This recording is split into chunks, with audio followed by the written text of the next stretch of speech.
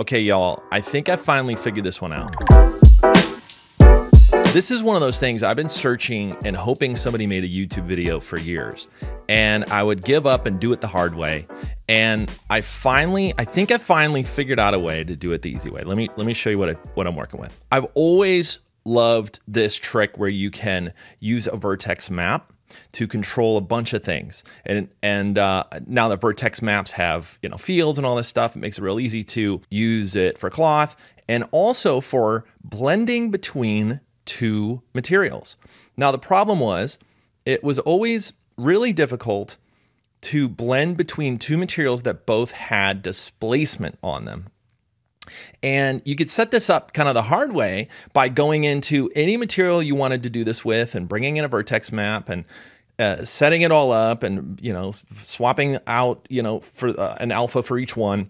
But the issue was if I wanted to then switch materials and just try a new material like I always like doing, you couldn't do it. You had to go rebuild it for any material you wanted to use it with.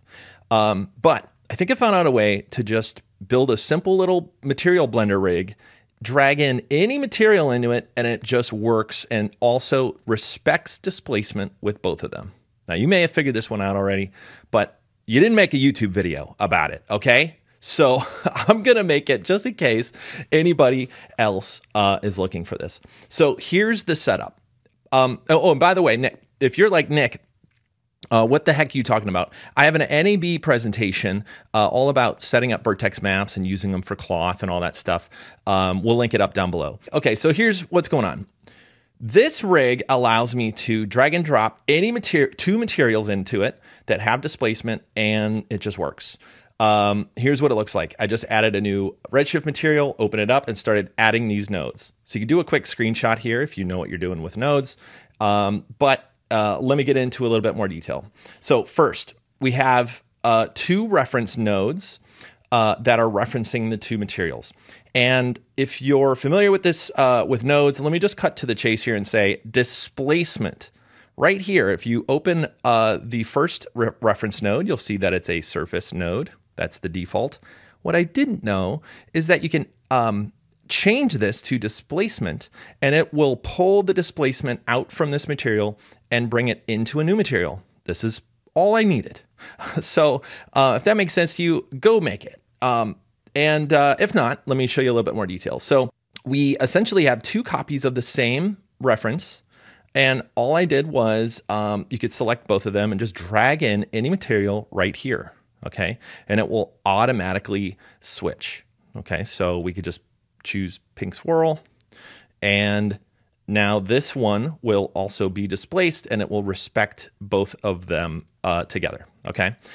The second material is down here, and again, if you would just want to change it, you could select both and change that. Now, the top two references are the surface references. Those go into a material blender. And then, of course, we're using a vertex node with the vertex map that we created up here when we created it for the cloth and all that. Again, follow the NAB tutorial. There's other tutorials out there to show you how to use vertex maps. Okay, now that we have that set up, by the way, that's as far as I got before. Now that I realize you can add a displacement as your source, all I did was duplicate the two references, put the same material in both on the top and bottom, feed both of those into a displacement blender, and also use a vertex map to drive the blend weight and put that into displacement. Okay, that's essentially the rig. Now, I added one more little piece of complication here that allows me to dial up or down the displacement of the second material. Okay, so maybe your first displacement, is like we had it before, it was that big red tube thing. This thing's awesome. So if it was big chunky displacement, and then this secondary one was something more like a cloth, let's go do that.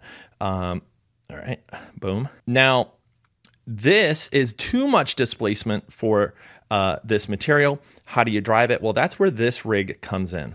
Okay, so all this does is convert a vertex map into a ramp, allows me to create a color layer, and I just pump the ramp into the top. And then all this does is, I think it multiplies. Yeah. So all this does is multiply on top of the other one, which allows me to essentially turn up and down the amount of displacement. So if I turn it all the way up, you're going to see no displacement. And as I back it out, we're going to start to see like these little seams pop up, and we could dial it in perfect. There we go. Okay. So this just gives me more control between the two of them. And now that this is set up, I don't have to build this from scratch with every material I want to try. I just literally say, you know, I could drag and drop until I get a new look every time. So if I want to try a green abstract, I could pull this in. Okay. And all right, that one's pretty cool. It's got little blobs on it. And again, you can turn this up and down using the Redshift displacement. And all of these materials, obviously you need a material that has displacement built into it.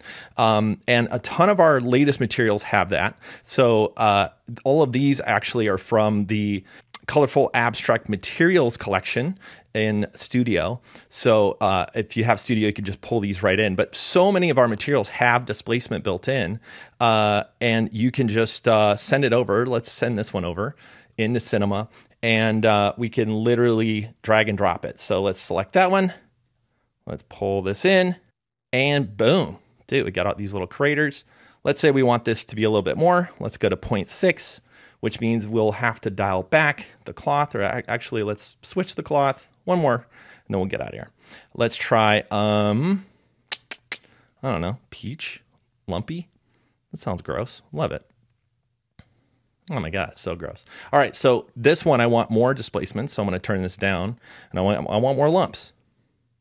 Too many lumps. Too many lumps. Let's back it out. See, when it overlaps like that, I want to back it off a little bit. A little bit less. Now we're talking, folks. All right. Hopefully that helps. I'll try to make this one quick. Let me know if you have any questions, or if I went too fast or missed anything here. I'll try to add it in the comments, but hopefully that helps if you're trying to get this look. Thanks for watching, y'all. See you in the next one.